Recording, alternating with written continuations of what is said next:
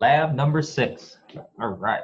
So lab number 6, we did sales commissions, how to calculate sales commissions. So I am going to go ahead and share my screen again. And for the same thing, Windows format, you can see that I named the form sales commissions here. Let's see here. Where's my, I'm just trying to show my properties again. Sometimes it doesn't like to show. So what I had was last name, first name, sales. These three are labels. These three here are text boxes. This is a button here for calculating commission. So basically for this text box, I would type in the last name. And then for this text box, I would type in the first name. And then for this text box, I would type in the sales. So whatever the sales is, 9,000, 10,000, 15,000. And then we're calculating 10% of that sales as commission. So it would be down here, and then it will give you the total of what it is. And remember the clear and exit button, and both of them do have the amper, which is the and sign. Okay. Let me, I guess, see if we have a tab sequence on here or not. Tab order. We do have a tab order on this, so you can see how this starts at 0, 1, 2, 3, 4, 5, 6, 7, 8, 9, 10. No label down here, no message box whatsoever. Okay. And so I'm going to click escape, and we're going to dive into the calculate commissions here. Because obviously that's the most important thing, right? Because you want to know what the coding is, what the actual coding is, right? So we have a double try parse here, and what it does is that it converts a string to a number. That's what we're doing. So that's one thing that's one definition that I learned. So that's what a try parse does, right? It converts a string to a number. And so. Oh, hang on 1 second. All right, so I'm back. Sorry about that. My daughter was going nuts upstairs. But anyways, go back to sharing the screen here.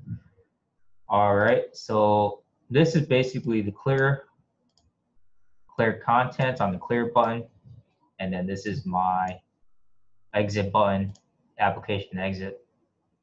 Self-explanatory, simple, same coding. But this is very important when we go to the calculation. So we set up the input validation if double dot try parse, right? So our text sales commissions dot text, and then we are converted into DBL sales commission. So we're converting this text into a number, okay? Into this. So what we're converting is this text sales commissions, because the text that we're typing is a numeric value. We're typing in numbers. We're not typing in letters. If you type in a letter, it's going to throw an error. So figure out the sales commission. So if the DBL sales commissions, which is this text box, your text sales here, is greater than or equal to 0, okay?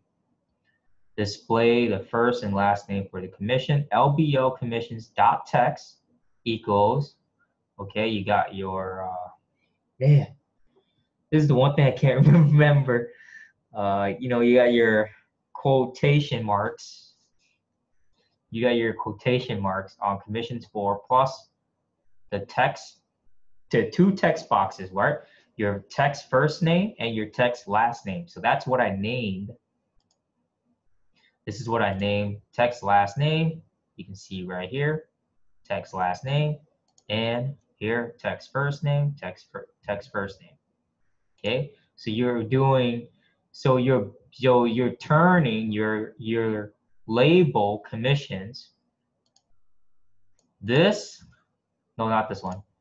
Yep, yeah. So you're turning this label, so LBO commissions, which is the first label under the calc button, calculate commission button. Okay, this is going to equal commission for, it's going to say commission for first and last name of the two text boxes for your first and last name. So it's going to say commission for Ku Lee, that's me.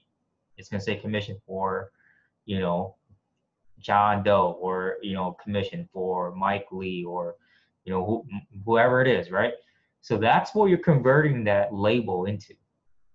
That label is going to say commission for first name, last name, okay? And then calculate sales commissions by 10%. Double DBO commission, okay, remember that. DBO commission equals DBO sales commission, which is this one right here, right? Remember this, we converted this, okay? DBO sales commissions times 0.10.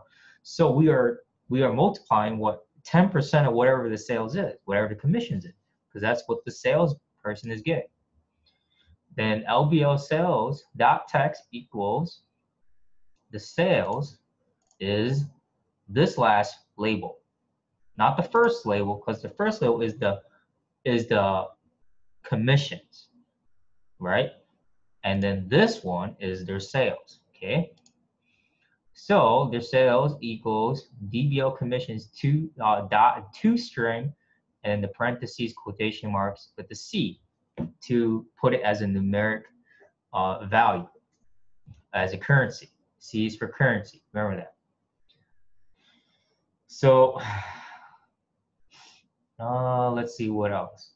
If there is no name type, if text first name equals, and then and text last name dot text equals with the quotation marks, that's a Boolean.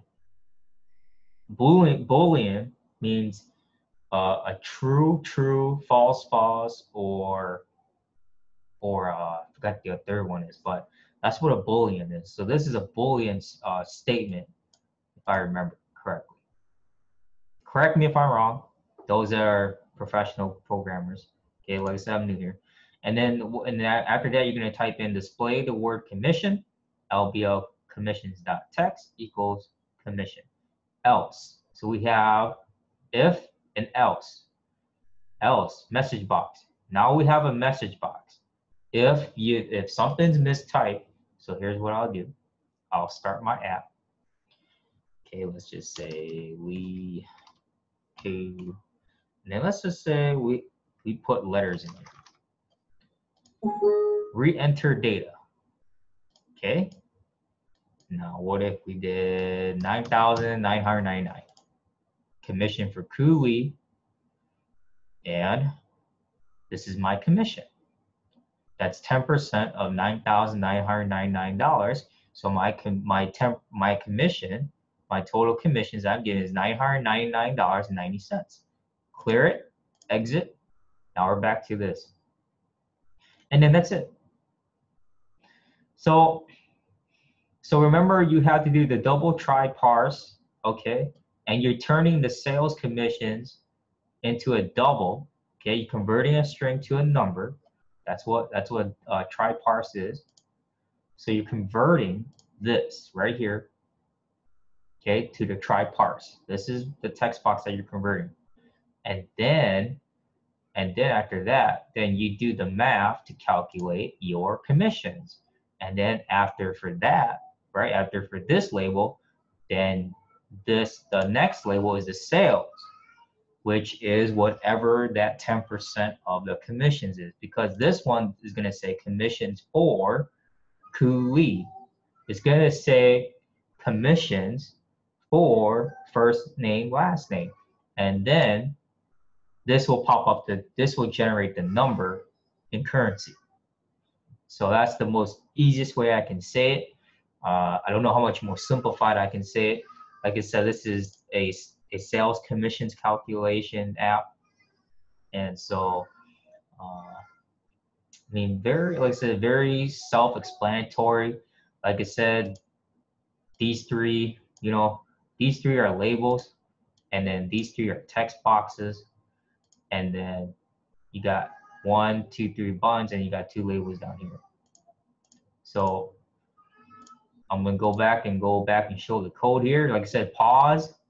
You're gonna double click the calculate commissions, and you're gonna input all this code here, okay?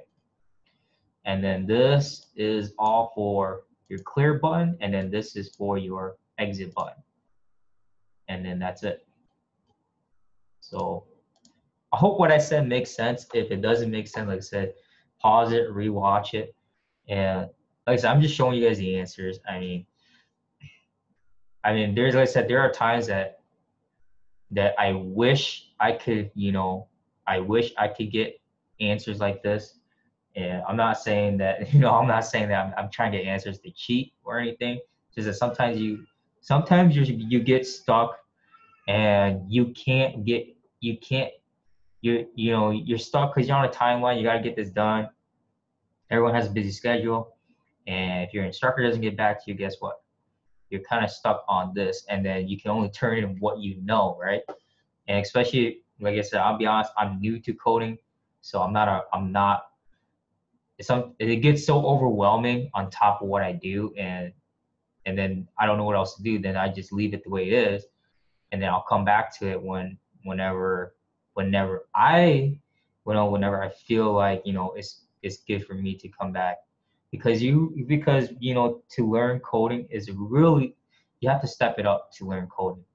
You can't just fake it, and you can't just act like coding, because coding is a totally different subject, different world, and you have to understand the proper sequence behind it, the proper coding. And if you get the wrong code, you just get syntax errors. So it's not a good idea, and you don't want to be running around trying to figure out what the code is. So like I said, pause it, look at this, type this all out, and test it out for yourself.